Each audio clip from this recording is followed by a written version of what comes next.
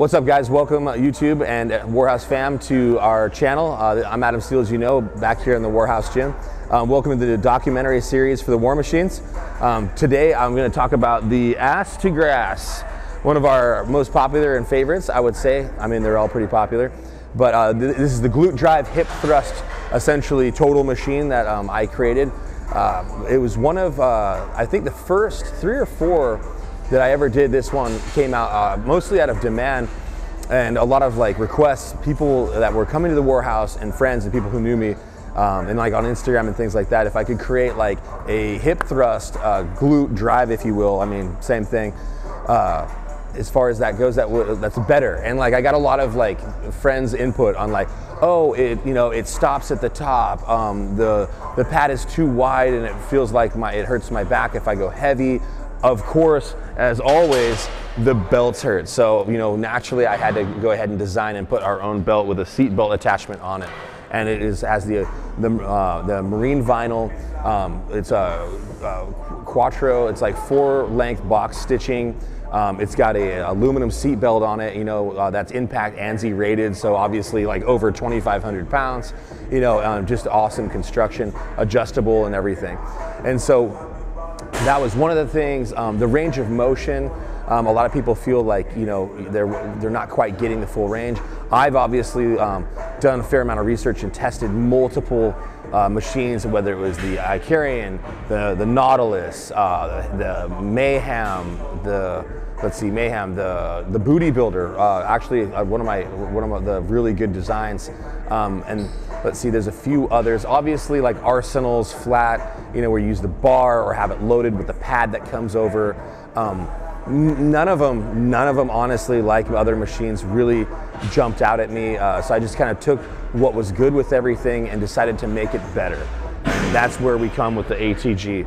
And a lot of people ask me why I call it ass to grass, and the reason is because I fucking made it. It's mine. I can call it whatever the fuck I want, and everyone seems to like it. So you go down low and you can go up high. It's ass to grass, and so we love it here. And yeah, and so that's the new one, and obviously featured exclusively.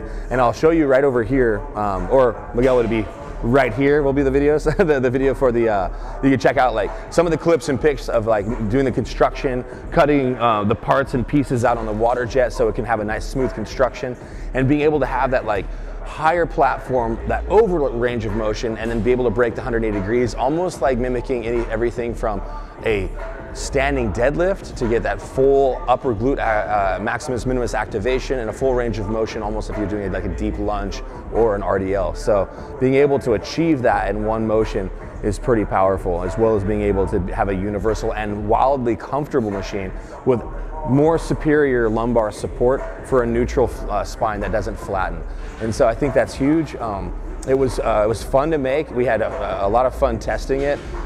It wasn't, for me, it seemed like the range, it wasn't too difficult. A little bit of playing around with the placement of like the length of feet, whether you're shorter or taller, without having an adjustable sound. Like the Booty Builder, you can adjust and actually glide the back pad on its own 2 rails, front, forward to back. And then we're gonna jump into that on the next series. Actually, some exciting stuff coming up where we're gonna go to other gyms and we're gonna go other places and we're gonna compare the War Machines versus everyone else. And that's gonna be a fun segment that we start here very soon.